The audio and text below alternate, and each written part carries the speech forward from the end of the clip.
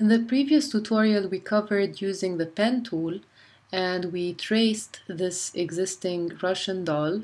As you can see, the trace is right here. I can show you in preview mode. And in this tutorial, we're going to talk about layers, which is the second, perhaps equally most important thing in Adobe Illustrator. Now, layers are located right here. You can see this layer icon, and you can also find them under Windows. And layers will allow us actually to organize the order of elements on top of each other. So what is it we want on top? Do we want the eye over the face or the face covering the eye, and so forth? So up until now, we've been using this option of going to Object, Arrange, Bring to Front, and Send to Back, which is not a bad option, you know, but it's not the right, I mean, it is the right way. It's not a bad thing to do. It's a great thing to do, especially if you know the shortcuts. But using layers really organizes our work professionally, if you will. Now, let's go ahead and work with layers. What I did in the last tutorial is just, I had no clue about layers. I mean, I'm pretending that. And then I just traced over this doll. And what happens, whether I like it or not, within the layers panel, I have already something happening which I didn't have much control over. I can see that I have something called layer 1 that seems to have, you know, in the little icon, there's this image of the doll. And if I click on the small arrow, I can also see something called path and something called link. Under path, I see the path that I drew. And under linked, I see the image. So before starting to work with layers, let's understand what's happening here. Obviously, whatever I did, whatever work I did before creating my own layers, they all got created on the same existing layer 1. And what I did is I drew the path around the doll. So that path went under layer 1, as you can see. Do you see other layers? No. So whatever I drew, in this case, the outline or the path around the doll, went under layer 1. And if we wish to see it, we just click on this little arrow and it's right here. Which means that we can basically, on the same layer, have as many paths as we want. So for example, now when we try to trace the eye of the doll, it's going to be perhaps on one layer called eye, and then that layer will contain a path for the lashes, a path for the pupil, a path for the iris, and so forth. So that's how we organize our work within layers. Obviously, the layer will show you the image that, you know, the layer is made up of, but that image is also considered a path. So that's why we see the image of the doll as one of the paths, and then the trace that we went ahead and drew around the doll within the same layer. Okay, so the first thing I need to do to organize and clean my work is change this name, layer 1, to something that makes sense. So I'm going to call this image, so that in the future I understand, or while I'm working, I understand that this is my original image. Okay, and then the next thing I want to do is put this path that I drew on its independent layer. I don't want it to be under the image layer, because later on I want to use it to mask my work. Okay, I'll remind you what masking is. So to select my path, I just let's say everything is deselected. To select something within the layers panel, you just hover over this section, which is the right side next to this small circle. You hover over this section and it says indicates selected art, and then click to select the art. So let me click in this empty area next to that circle. and you know, this blue box will appear because this layer's color happens to be blue, and this will allow me to select the path that I have, okay, or whatever is on that section. So there you go, this is my path selected, and now what I want to do is go to Edit, Cut, or do Command X, and then close this layer, start a new layer, create a new layer by clicking on this little icon, and then go to Edit, Paste in Place, because I want my path to go exactly on top of the doll and not somewhere else on the artboard. So paste in place, and my path is exactly where it was, but on its own new layer. And that layer's color happens to be red. We can also change these layer colors if you want, but you know, it's not important because it's actually a good idea to have each layer a different color. So I'm going to go ahead and call this path, which would be the path that I just outlined earlier in a previous tutorial. And if I click on path, what I will see is just the path of the doll, and that's all.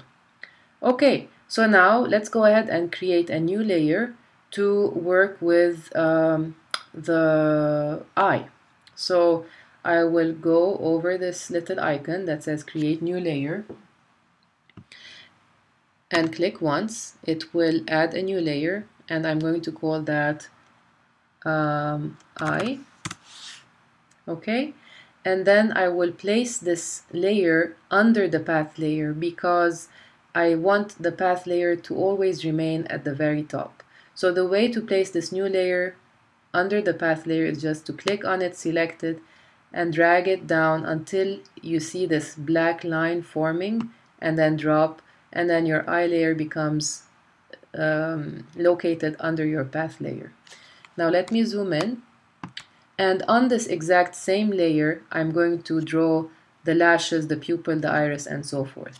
Now the best idea to work is to lock the other layers, the ones we're not working with, because by mistake you will end up working on a layer that you don't want, and that will cause problems. So let's go ahead and lock the path layer just by hovering over this section and just clicking the lock icon, and also on the image lock.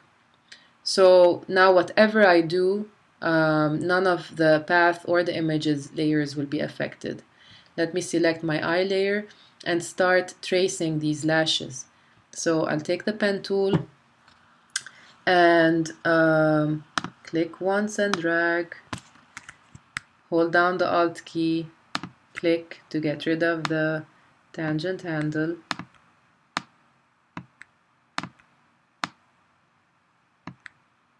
okay,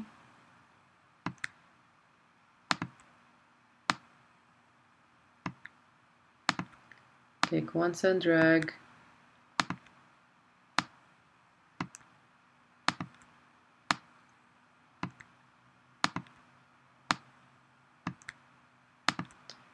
and two more lashes, hold down the Alt key,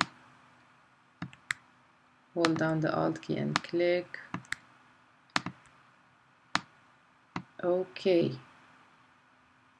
and then maybe this point, click and drag, and this beginning, there you go. This is our shape, this is the lashes, and I'm going to color them black. So let me make sure I go to my color panel, select black, and that's it. These are my lashes. Now let me see where they ended up on my layers panel. It's on the eye layer. If I open the eye layer, I can see the path of the lashes. Now I want to go ahead and call this path lashes, because now while still on the eye layer I want to go ahead and draw the iris. So make sure you select the eye layer, use the eyedropper tool, so click eye to select this brown, and then use the ellipse tool to draw the iris, like so. Okay, and actually the iris should be behind the lashes, if you see, because the lashes are on top of the iris. So when I position it here, I just need to make sure that this thing that says path that I need to change to iris, I need to take it and drag it down under the lashes layer because I want lashes to be over the iris. Okay, so far so good. Now I need to draw the pupil and the little white, you know, the eyes shine and there's white in the eyes, so these little white dots in the eye, I need to draw them. So how am I going to see them? How can I see them? I can't see them anymore because this iris is opaque. So in order for me to see through the iris, I can just hide it temporarily. Just click on this eye icon, hide it temporarily, and now you can see the rest of the work. So again, click on the eye layer, take the eyedropper tool, select this, actually you don't need the eyedropper tool, you know that it's black and white, so just select the black from the artboard or from your color panel, and let's go ahead and draw the pupil. Okay, and let's call it pupil. And this pupil again is going to be under the lashes but over the iris, right? So it's starting to make sense. But I also need the little white dots. So again, select the eye layer, take the ellipse tool, and this time choose white. Oops. So I need to deselect the pupil. Be sure to deselect the object you were working on earlier and then draw the next object. So deselect by clicking outside and then go back on the eye layer and draw your nice little circles, and now you can color them white.